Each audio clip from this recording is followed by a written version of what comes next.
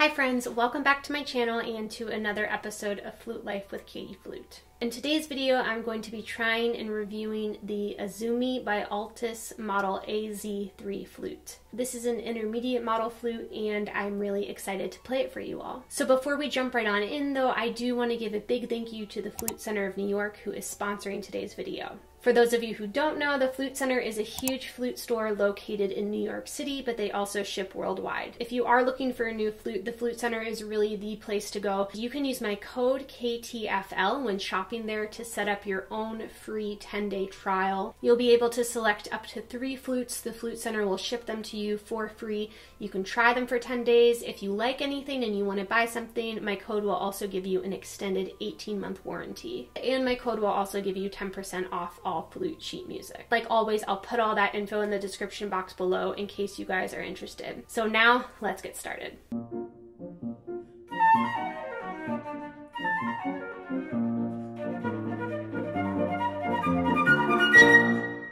Okay, so this is the flute that I'm about to play for you. Before we just jump right on in and open the case, let's read a little bit about it first, just so we know what we're dealing with.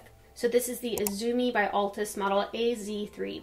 It has a sterling silver Z-cut head joint, sterling silver body with silver plated mechanism, drawn tone holes, French or open hold keys, pointed key arms, stainless steel springs, Altus Bennett scale, B foot joint, and an offset G key. So according to Azumi, the most distinctive feature of all Azumi flutes is the Altus Z-cut professional head joint, which responds quickly and easily and produces a full and rich tone in all 3 registers. They also mentioned that all Azumi flutes feature pointed key arms, usually reserved for professional models, and that they give the flute an elegant and refined look, as well as it gives the flute improved key strength and even pad wear. So far, even just after reading the specs on this flute, it seems pretty neat. Like you're getting some things that you might see on a professional flute, even though this is an intermediate model flute at a more conservative price range. Okay, so let's open it up.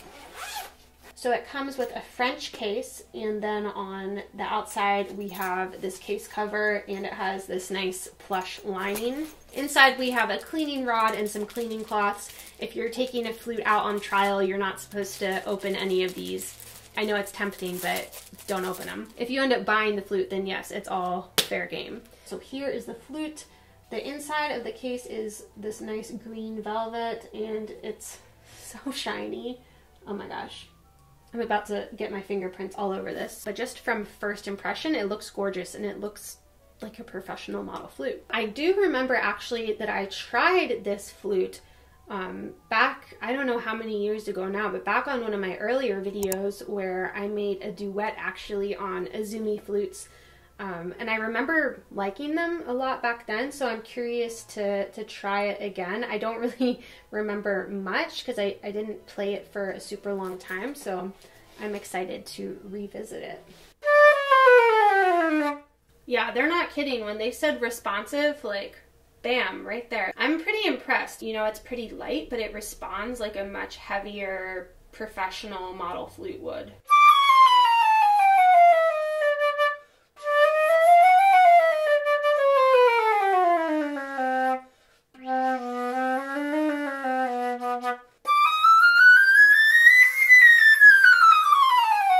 I like how the keys feel too. The B key, the thumb key, there's something slightly different about how it's shaped, at least compared to my Muramatsu, but I really like how it feels, and overall the mechanism feels really light and responsive. And it's a pretty light flute, so once again, I'm kind of surprised by how much air I feel like I could really put into this flute and that it would still sound good and it wouldn't crack or anything. The sound wouldn't crack, not the actual flute.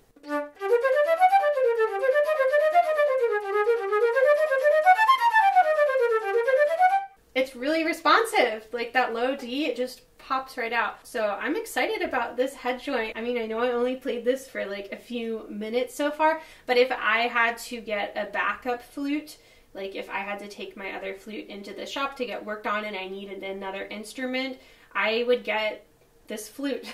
It's super responsive. Okay, let's see what else I can play.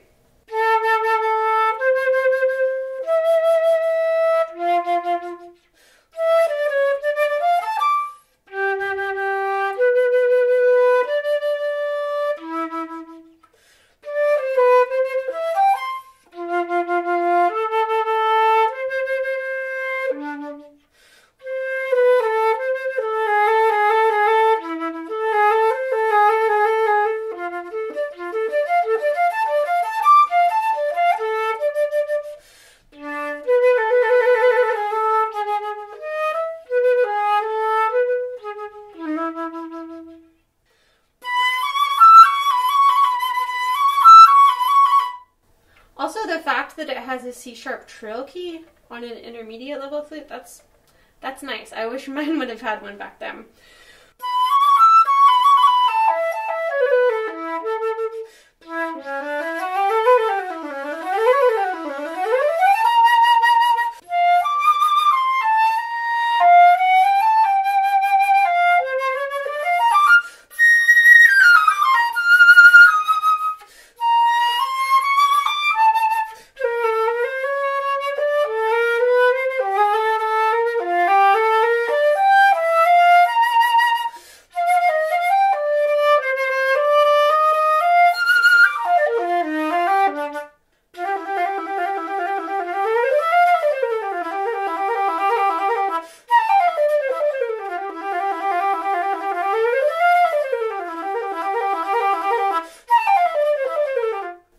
The mechanism is super light and responsive, which is nice because sometimes you don't always see that on an intermediate level flute.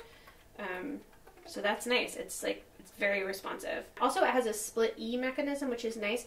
My flute doesn't have one, and I've never really missed it, but maybe if I had one on my flute, if I didn't have it later, then I would be like missing it. But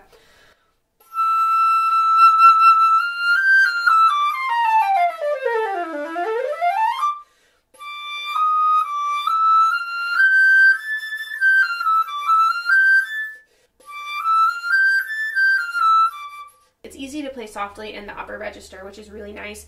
And I think that, you know, the range of dynamic capabilities, you're not going to be held back on this. Like, I'm able to get a really full, loud sound, and, you know, also something a bit more floaty and delicate, which is really nice.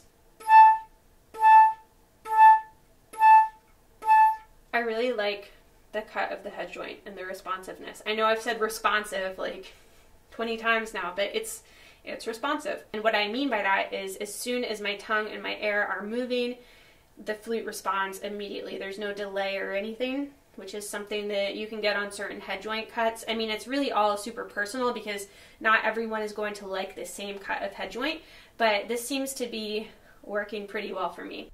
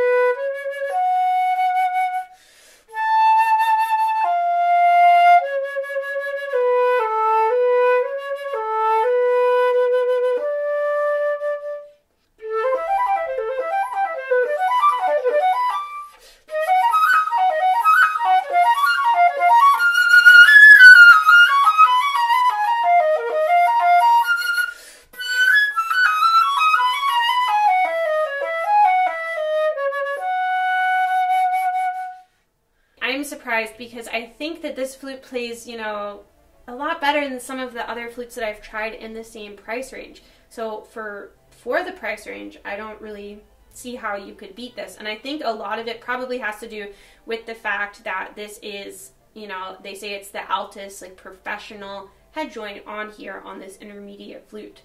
So I think it's great, and I did not go into this expecting to really love this instrument. I thought it would be good because I've tried some Azumis in the past and I've tried Altus in the past and I've liked them, but I really, really like this flute. So if you are looking for an intermediate level flute, I would definitely check this one out. Of course, it's going to be a personal thing. Everyone responds differently to different flutes. I think for the young, serious player, this would be a huge step up.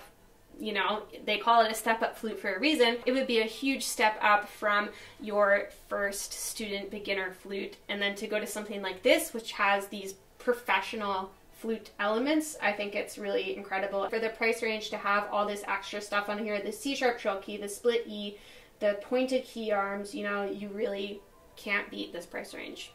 So thank you guys so much for watching. If you are looking for a new flute, be sure to check out the Flute Center. They have a huge selection of flutes, including the one that you just heard here. Please let me know in the comments below what you thought about this flute, or if you've tried this flute, or maybe you play on this flute now.